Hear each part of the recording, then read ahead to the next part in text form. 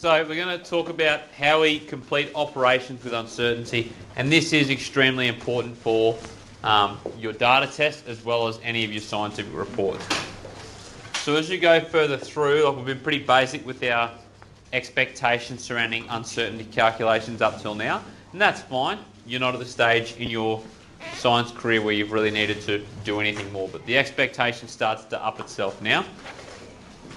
So we've got two different ways of dealing with uncertainty depending on the operation that we're using.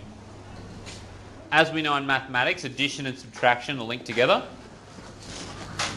So the rules that we apply for addition are the same as the rules that we apply for subtraction, and divide and multiplication have the same operations going on there. So with an addition or subtraction, we treat the numbers, the values out the front, we treat those the same way. So you add or subtract them as the question is asking. However, with the uncertainty, we always add them. Now we can do that with either the absolute or the percentage. So you can deal with absolute or percentage values, providing they've got the same unit, in addition and subtraction with uncertainty. Does that make sense? Yes. Now the reason we do that is we always assume worst case scenario. And I'll talk you through that. Let's say this is my measurement. I've got 3.5 plus or minus 0.5 centimetres. What that means is the object that I've measured is 3.5 centimetres, around about. It could be 4, it could be 3, correct? Yes. The second value is 3 centimetres long, plus or minus 0.5, which means it could be 2.5, it could be 3.5. Now, because we're scientists, we need to assume the worst case scenario. We need to account for all scenarios that could occur. So we could be in a situation where this thing is 2.5 centimetres plus 3 centimetres. They're the shortest lengths it could possibly be, correct? How big would that be? 2.5 plus 3? 5.5 centimetres. So we're saying it could be as small as 5.5. It could also be 4 plus 3.5. What's 4 plus 3.5? 7.5. So the way that we show that is by saying we just added the values together. 3.5 plus 3, which is 6.5. And then we've added our uncertainties, which is saying the worst case scenario is it's out. They're both short by 0.5 or they're both long by 0.5, and that gives us 1 centimetre. Clear with that? And that's accounted for both scenarios. In the second example, what's the operation between them? So in the second example, how will we go about solving that? I'm going to give you 5 seconds now to think about that.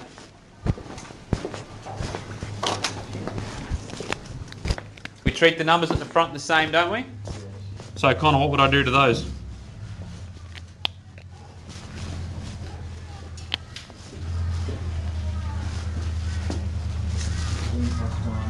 16 plus 1. Who agrees with Connor? Take 1. Why do we take 1, not plus 1? Oh, that's because that's what it says. And the second bracket, what have I got? So I've got plus or minus. Now I'm dealing with my uncertainties. What do I have here?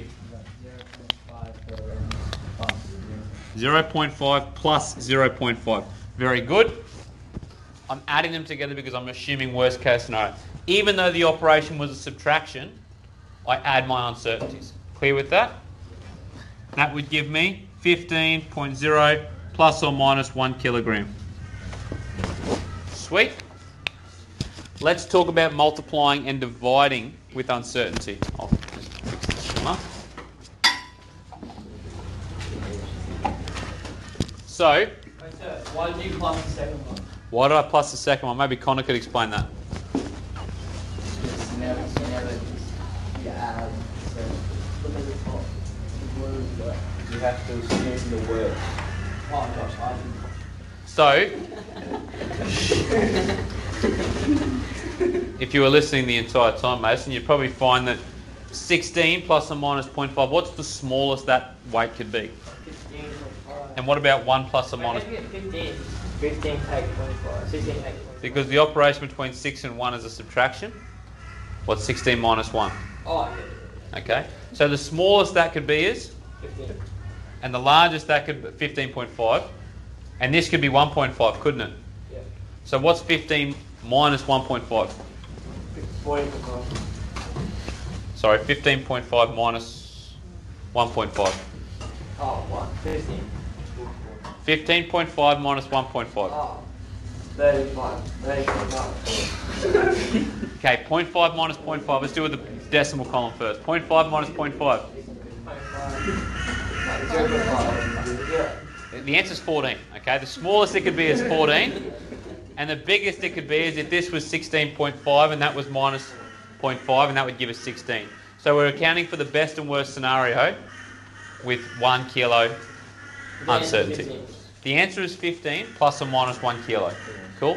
And we got that by adding our uncertainties. Lulu. What if you had stage 1 without the plus and 16, but the negative? Then you'd have negative 15 plus or minus. Okay. Yep.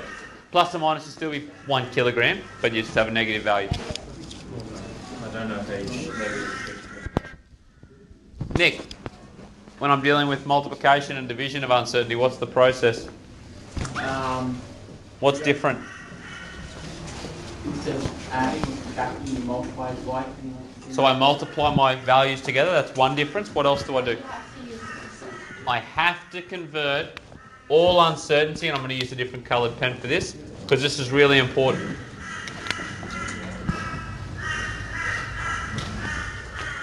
I have to convert all uncertainty to percentage. They all must be represented as a percentage. So I need a relative uncertainty. And then what do I do after that? Thanks, Will.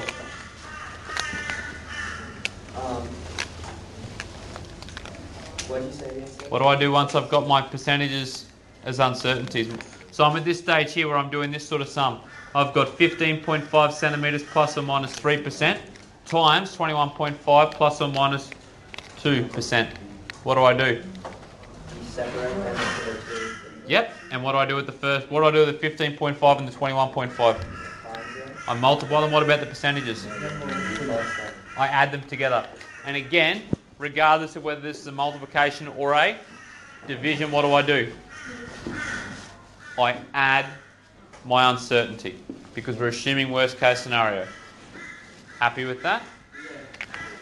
Adding and subtracting, I can deal with either absolute or percentage. With percentage, if they give me an absolute percentage, an absolute uncertainty, I must convert it to a percentage and then add them together. The crows love it. Hopefully you do too. You're going to complete these examples and then you're going to move on to the sheet.